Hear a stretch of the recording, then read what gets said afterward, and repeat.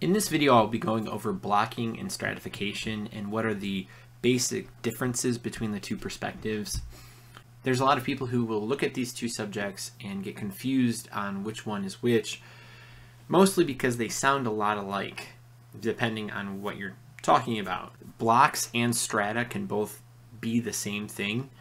It's just, how do you understand them in terms of blocking? How do you understand them in terms of stratification? And that's what this video is going to go over in a very light take. I will be making a video for each one of them separately to deep dive into what each one is. This video is really just a comparison, understanding the different perspectives between the two. The first one we're going to go into is blocking, and that's actually from the perspective of designing experiments. The point of blocking is to account for natural variability. One example is looking at grade levels in schools. So say you want to do a experiment where you're asking a survey in a middle school, and you might expect 6th, 7th, and 8th graders to answer differently.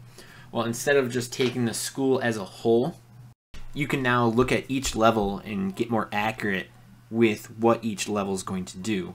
This allows also for you to be able to compare, say, other schools. If you had school A and school B, you can compare 6th graders to each, 7th graders to each, and then ultimately you could compare the school as a whole.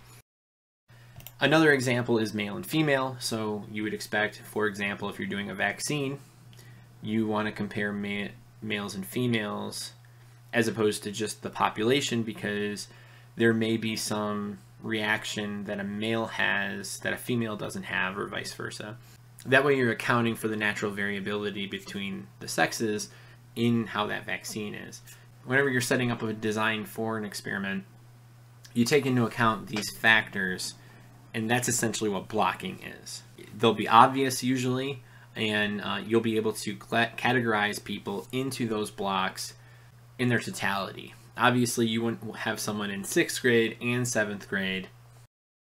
Now, stratification is sampling, and what it does is it tries to reduce variability. So instead of accounting for natural variability, because we're talking about sampling, you're trying to reduce variability, usually by a type of sampling method.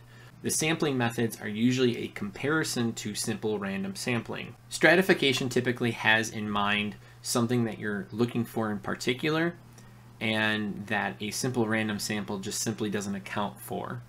And there are various ways that works. So before we go on, I just wanted to emphasize that a block can be a strata can be a block, but the sampling is really where it comes down to. It's not just simply the designation, it's what you're doing. So the first example is a population or proportional sample, where you're setting up certain strata based off the population. So instead of just doing 1,000 people randomly, you'd want to do a percentage-based stratification sample that reflects what demographics are in the population, whether that be male, female, race, pick something. Like, as long as you can put people into those strata pretty easily, that shouldn't be a problem.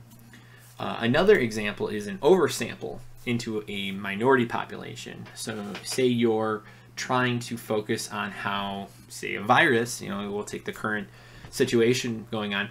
You have a virus and you want to see how it is in a minority population, and say that minority population is only like 1 or 2%. Well, instead of doing a proportional population-based sampling method, you would want to do an oversample for that population so you can get what's going on. Because if you just did like 1,000 random samples, you might get 10 people from that population, but you want to find out more, because what you're particularly looking for is how the interactions are within that minority population with the virus.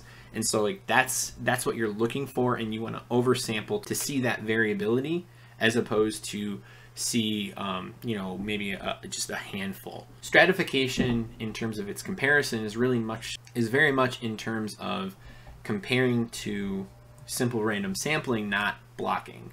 So you're modifying the sample so that you're appropriately finding out and teasing out information that a simple random sample might not be able to do on its own.